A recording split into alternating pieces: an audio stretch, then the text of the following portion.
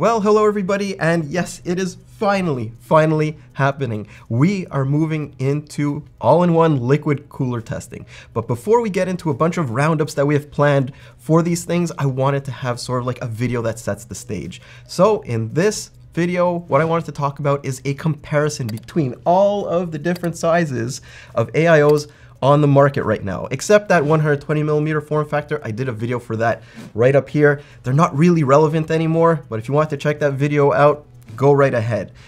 But the most important thing about this is that I wanted to have this comparison on a modern platform. So it will help you guys, if you're in the market for one of these things, sort of navigate based on your budget, your performance needs, and most of all, what size fits inside of your case. I also set out to make this a true apples to apples comparison, but product lineups with a complete range of 240mm to 420mm AIOs are extremely rare nowadays. So I reached out to every company that actually has them, but to be completely transparent, every one of them declined, except Corsair, who ended up sending their entire iCue Link series. So a big shout out to them for their support and jumping on board with this video. Of course, budget will be the first thing that will factor into everybody's equation, and that is one of the reasons why those 120mm form factor AIOs just aren't relevant anymore. They are outperformed almost across the board by better air coolers that cost significantly less. And if we plot the lowest and highest average price of all the sizes, I think it's pretty obvious why this video is gonna be important for you. There's a ton of overlap, and that leads to some buying confusion. A few things jump out too. First of all, since 240mm and 360mm AIOs are by far the most popular sizes, they have the widest price range and are super easy to find pretty much everywhere. You can also see why 120mm AIOs have been pushed into the niche category here. Unless you're severely space constrained, a 240mm version will be a better buy. Meanwhile, the price delta on 280mm and 420mm AIOs is still pretty narrow, since there is a lot less selection and both directly overlay the 120mm based models. As a matter of fact, you can find quite a few 360mm coolers for less than the average price of a 280. Naturally, models that are more feature packed, like the Corsair iCue series, are going to be in the upper end of every range, but even then, they're not the most expensive. That's reserved for AIOs with LCD screens and all sorts of other bling. And that's a major consideration when it comes to anybody who's buying an all-in-one liquid cooler. Are you somebody who wants this beautiful statement piece in your build that has RGB and a ton of features? Or are you looking for just your high-end basic cooling and not a bunch of bling? Well, that question right there is what contributes to this massive price difference that we just saw. And for the iCue Link series, well, Corsair basically threw everything but the kitchen sink at them, though the ones that we have don't include the optional LCD screen. Other than the gobs of shiny RGB things, the real star of the show is Corsair's Link ecosystem, which allows you to daisy chain up to 7 individual components together on a common channel with a single unified cable, or up to 14 through 2 channels on a link hub.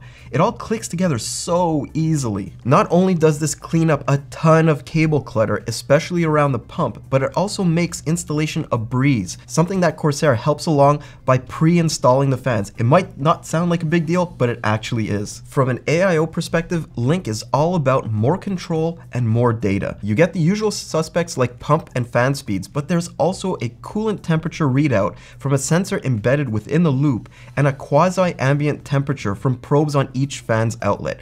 For some folks, it might be information overload, but personally, I love more data. Meanwhile, the radiator might look familiar to some of you since it's being lifted directly from Corsair's high-end Elite series, though the pump has received a complete makeover with better flow rates and lower noise than previous series. There's also a ton of fine-grained control for individual fans, since each one gets an onboard MCU, even down to the individual LEDs. And here's the biggest shock for anybody who knows my love of iCue. Through all of our testing of these AIOs, it did not even crash once. It's like a complete shock to me, I know, and I might have to go and run out and buy a lottery ticket based on a lot of your guys' comments, but anyways, do you know what else isn't a shock? How good this power supply from Be Quiet is. This is the last time you're spending money on the power supply. Why? Because this is for a lifetime with all possible upgrades.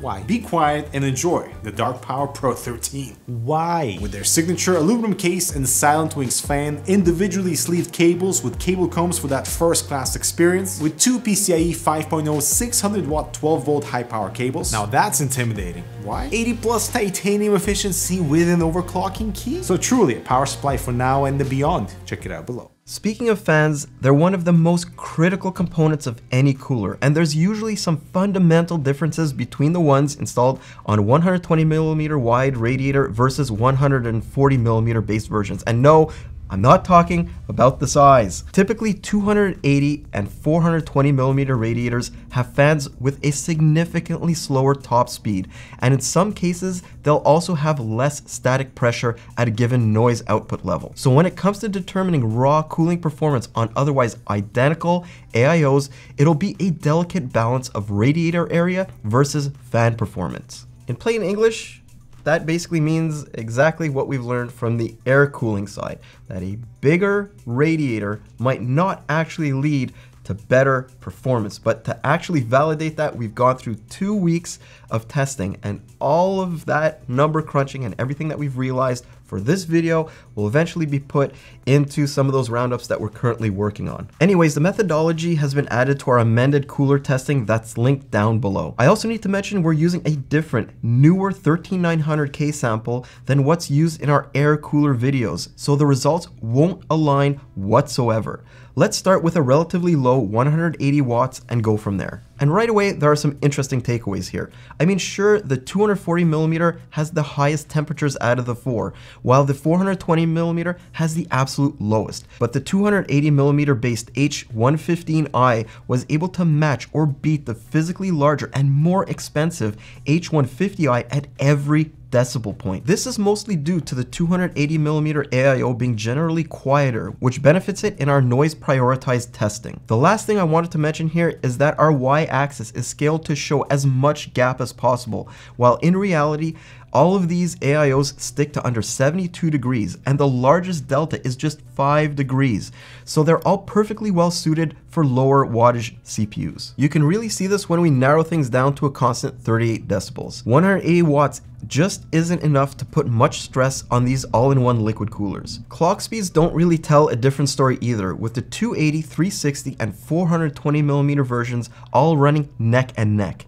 The only one that trails behind by a slim margin is the iCue Link H100i, but even then, it's only at much lower decibel and RPM levels. At most, we're looking at about 60 megahertz, which at these speeds becomes nothing more than a rounding error and won't have any impact on performance whatsoever. Moving on to 253 watts, this is where even the highest end air coolers start to struggle on a 13900K, and the additional heat output does put a dent in some of these AIOs. As a matter of fact, the big boy H170i is the only one to get under 85 degrees, but this is another situation where that 280mm is hitting slightly lower temperatures than the 360. The only exception is at 36 and 37 decibels, where the larger AIO has a very narrow lead. So now we're seeing where the benefit of higher thermal dissipation comes into play, but don't think this means you need a massive water cooler to get noticeably better performance from today's CPUs, because at least at Intel's limits, all of these except the H100i provide literally identical performance from a frequency perspective. Even the smallest AIO here is less than 50 megahertz behind the others across every single decibel level. And yet what happens when we crank the dial up to 11 and remove the processor's limits altogether? Let's start with the H100i, which slams up against Intel's maximum temperature of 100 degrees, all the way up until 41 decibels. And after that, it starts falling little by little until it eventually hits 98 degrees. The 280 and 360mm AIOs end up neck and neck through the entire test, though the H115i does have the benefit of dipping below 100 degrees about a decibel earlier. Meanwhile, the H150i gets a lot louder and its temperatures take a huge dip above 49 decibels. The biggest guy here got interesting results too. Its performance immediately seemed to hit a ceiling, but after 42 decibels, it started a steady march downwards until, like the 360mm version, there was a shot of adrenaline at higher fan speeds and it ended up around 91 degrees. From a raw clock speed standpoint, there's a larger gap between all these coolers than in lower wattage tests, up to 150 megahertz in some cases when you compare the 240 to the 420. But in general, if you want the absolute best performance at lower decibel levels on Intel's hottest running chip without limits in place, you should be looking at a 420mm AIO, though it's amazing how well the 280mm version kept up to the 360. But you have to ask yourself, with every one of these top 3 coolers so close to one another, even at a relatively low 38 decibels, do you really need to spend megabucks on a 420? Probably not, but it does make for an impressive showpiece in your build. And that fact gets hammered home when we switch to gaming. Every one of these gets under 70 degrees, with the 280 and 420 edging out the others. But does that even make a difference in frame rates? No. Absolutely not. When the margin of error is factored in, every one of these, from the smallest to the biggest, hits the exact same level of performance. As a matter of fact, you could use a good air cooler without sacrificing frame rates. And yes, I know that's contrary to the current narrative. And yet there is one major benefit to upsizing your radiator to one of these guys that really not a lot of people end up talking about. And that is the ability to run your fans at ultra low speeds without sacrificing all that much performance. I mean, check this out. With the fans running at just 500 RPM or well below our noise floor, the raw thermal mass of the 360mm and especially the 420mm radiators becomes their secret weapon. Both were able to deliver whisper quiet noise levels while keeping the 13900K running well below Intel's thermal limits. You can really start to see that effect when comparing the H150i and the H115i. While the 280 typically beat the triple 120 layout in our other tests, it started to fall further behind here, while the 240mm was simply overwhelmed. So when it comes to all-in-one liquid coolers, bigger isn't always better, but size, it can definitely be beneficial. And look, the conversation I'm sure is just gonna focus on, hey, go with the 420mm and everything else can take a hike, but the discussion should be a lot more nuanced than that. Let me explain. First of all, the 240mm AIO might have trailed behind the others from a temperature perspective, but that wasn't completely detrimental to the processor's clock speeds in full core workloads, and it didn't make one iota of a difference in gaming frame rates. The best thing about the 240 format is that on average, it's a heck of a lot more affordable than bigger sizes and has the benefit of fitting into a wider array of cases. And of course, on the other end of the spectrum, you've got the big boy. You've got the 420mm AIO, and for the time being, this is a very niche size. And of course, it will be for the foreseeable future because it is expensive, and you need a massive, also expensive case that will support this thing.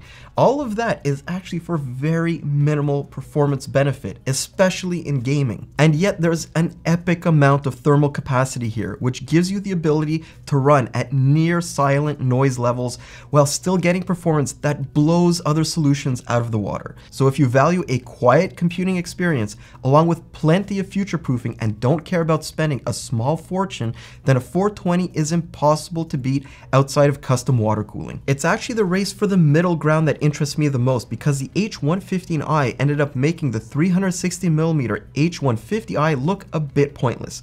Right across the board, the 280mm AIO was either better or equal to its bigger brother. That's because a 280mm all-in-one liquid cooler seems to strike an almost perfect balance of its radiator's thermal capacity and a 140mm fan's raw airflow volume. There's only two very small, I guess you would call them like infinitesimal things that would hold me back from straight out recommending a 280 over a 360 every single time. And one of those is pricing. Because there are not a lot of 280mm AIOs on the market right now, these tend to be a little bit more expensive than a 360 version. Here in Corsair's lineup, the 280 is actually a little bit less expensive, but it's still something that you need to take into account. The other thing is a visual one. To me, a 280mm AIO looks a bit odd in a case that supports larger radiators, but otherwise, man, just go for it. So that covers everything that I wanted to discuss when it comes to a size comparison between all of these sizes of all-in-one liquid coolers. And ultimately, I hope it helps you make a more informed purchasing decision, because these are not a cheap addition to any PC build. But this also will serve as a stepping stone to the next step in our all-in-one liquid cooling journey, and that is a massive roundup of all of the best 240mm AIOs that we're gonna have out in a couple of weeks. So I will definitely see you guys in that video, and I hope you all have a great day. Take care, guys.